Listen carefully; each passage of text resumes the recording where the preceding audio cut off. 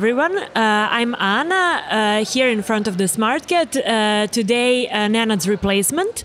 And I have a wonderful guest, Dimitrios, today. He comes from medicine and tech background, worked both in public and private sectors, and he will share some of his experiences, I think, in Greece, but also in whole Europe about medicine and AI and how you combine it. Welcome, Dimitrios. First, I want to hear, how do you like Belgrade? How do you like Data Science Conference? And how was your talk today? Hi, Anna. And thank you for having me here today. I worked in Belgrade for 4 years in 2003. So surprise, surprise, Belgrade is like a home to me. We love it. I really enjoyed it here.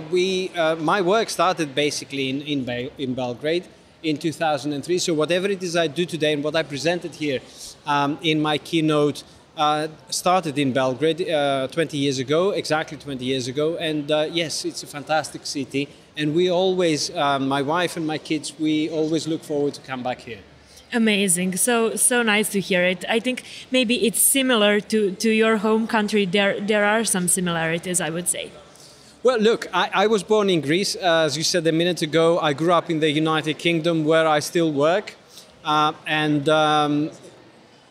Belgrade, in many ways, is kind of a combination between East and West, as a lot of people here want to. So it combines a lot of characteristics, a lot of things and habits I have from the United Kingdom, and a lot of habits and things I learned from Greece. So perhaps this is one of the reasons why it feels like a natural habitat for me. Amazing. And what would you say, as you have experience in UK also, how important and how well known is technology here? Do you think it is widespread, or we need to talk about it more? Fantastic question, Anna. Well, look, technology, it depends on how you define technology. Technology was already known in Belgrade and in Serbia 20 years ago. So in terms of how the definition of technology as a new way of doing things and innovation about improving the way that and healthcare is my field. So, 20 years ago, and again in 2014, I worked with medical faculty, with the EU delegation, with Batut. I was working with scientists and professionals that were very competent in making use of technology to improve their healthcare ecosystem. But if we look at technology from the perspective of gadgets, from the perspective of tools that we use, like the stethoscope, to bring a pedantic example that everybody loves, then Belgrade wasn't as advanced before. When I use Belgrade instead of Serbia, I'm actually referring to a system I know best, because this is where I worked. So, we were supposed to look at the whole of country, but I knew the Belgrade ecosystem best. I think that progress needed to be made. Now, in my opinion, also that progress is being made. I haven't worked here since 2015. What I know about healthcare and the current government is that this is a pro-innovation government, and this is fantastic news. Some very competent people are involved. Progress is made. So I would say that the country is most certainly in a very good path where it should be. Now, whether improvements can be made or not, of course, but this is always the case, right? Of course. Thank you. And you were mentioning your work in healthcare. And since I was investigating a bit about your background, you've actually redirected to healthcare in your second master's studies, right? Yes and no. I will answer your question. Okay. Yeah. So I wanted to know, what was the thing that inspires you? What is the thing that inspires you about healthcare, and how do you see the technology helping there? Yes, thank you. I sort of, I smiled because of the way that you asked the question about redirecting. It's true and it isn't.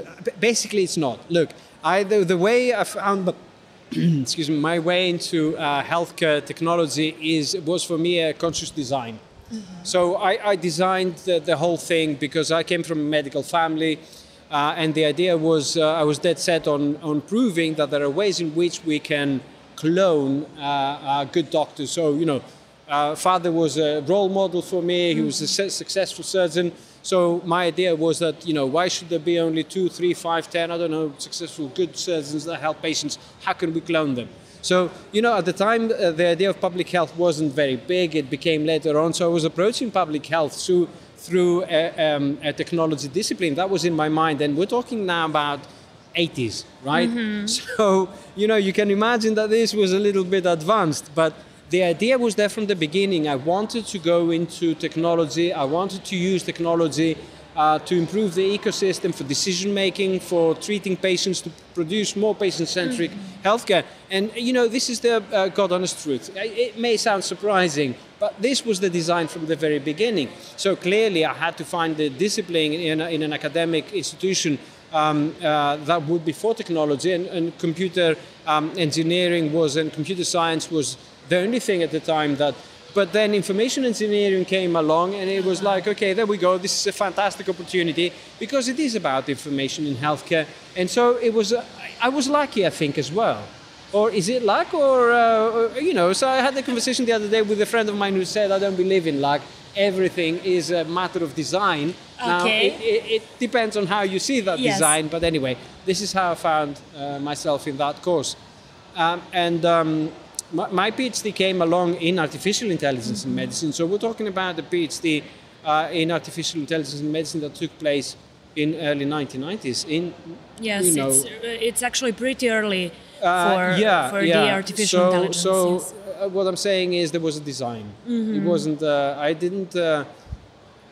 I didn't change anything in the course. I just used opportunities along the way.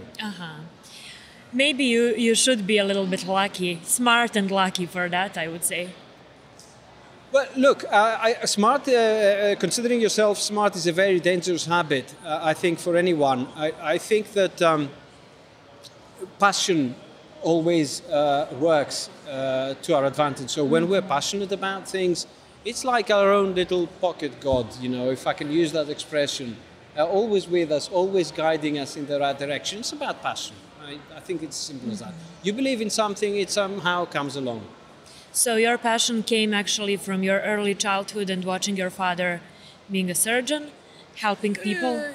Either that or I didn't like the sight of blood, and I realized I couldn't become a medical doctor myself. So I found the next best thing. I don't know. I think it was. It's also smart, actually. Yeah, that would be smart. That would be really, really smart. Yes. How to get away from family's pressures to follow the profession. Yeah. And what would you say about, when I went through your CV, I saw that you worked both in public and private sector. What would you say, which setup suits you better, and where can you express yourself and use more of artificial intelligence use cases in healthcare? Which sector is more open to innovations? Look, this is a really tough question. I don't think that you can possibly focus. There was a stage in my career where I would have chosen to answer the question for myself, and I would have said private, public, or I don't think I have the luxury. I don't think I can answer that question any longer in a practical way, in a way of making career choices or policy choices, how to navigate the space. Because from the beginning, I started my career with IBM. I was talking with an IBMer just now here from Serbia, and we were saying once an IBMer, always an IBMer.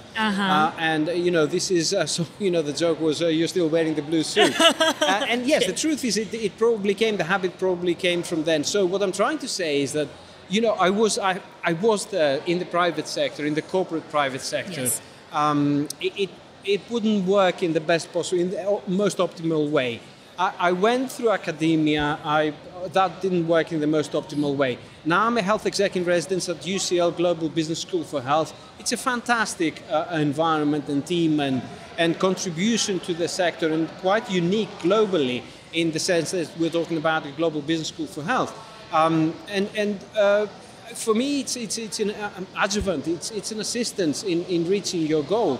I think it's my field, the way it is now, is a multidisciplinary effort, and perhaps the most likely environment, if one were to choose a chair or a hat, and only use that to forward one's goals, would have to be in policy making, and policy making is government. But I don't think that government is ready to actually, pursue the goals that we need to pursue to create social innovation in healthcare. Yes, because probably it's slow process in the government and such big. It's politics. It's the way the world works. So it's about tangible results and delaying the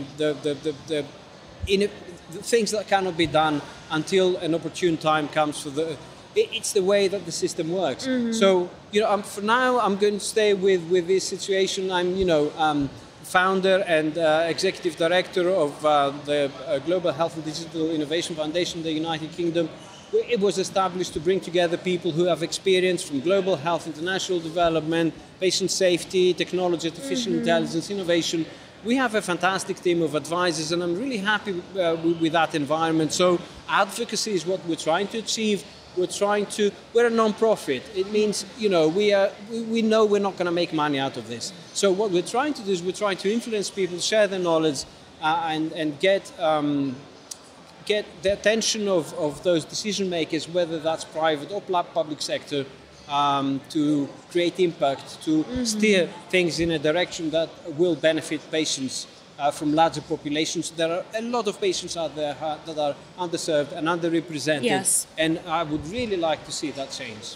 And last question, what is the region are you focusing on some region specifically? Because I've heard and had some experience working with startups who are focusing on healthcare in Africa and the situation there. It's maybe, I'm not sure, you're surely more informed, but it's maybe the continent where it is currently needed the most. Well, yes, that as well as other. So, as I said earlier, timing is very important. Or that was my previous conversation, I think, before our with the gentleman I was talking to before. I think the timing is very important, and Africa is where things are happening for a number of reasons. One of them is I truly believe, and my keynote today was about telehealth, about remote care, about hospital at home. So there's an opportunity in Africa. There's a need to reach the scale and scope of service provision needed globally, but to demonstrate the results and serve patient communities that are underserved and underrepresented in our current evidence systems. So there's a lot of things that point in that direction, and I think it's also a good thing because we can demonstrate results in a jurisdiction in a part of the world where those results are really needed. And plus, look, I mean, COVID-19 indicated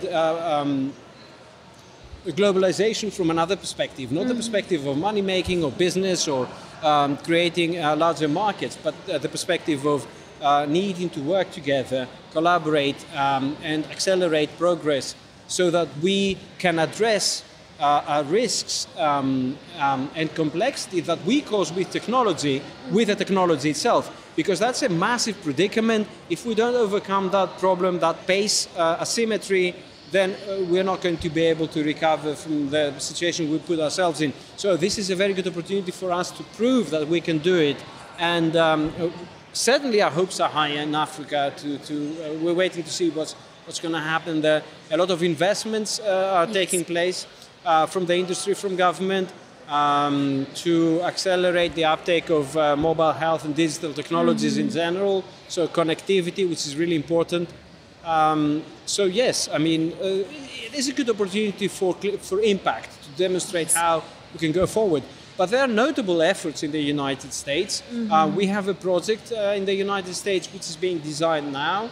We're hoping that we're going to be successful in moving this forward. So let's see. Great. Lots of innovations, lots of opportunities, a lot to be done.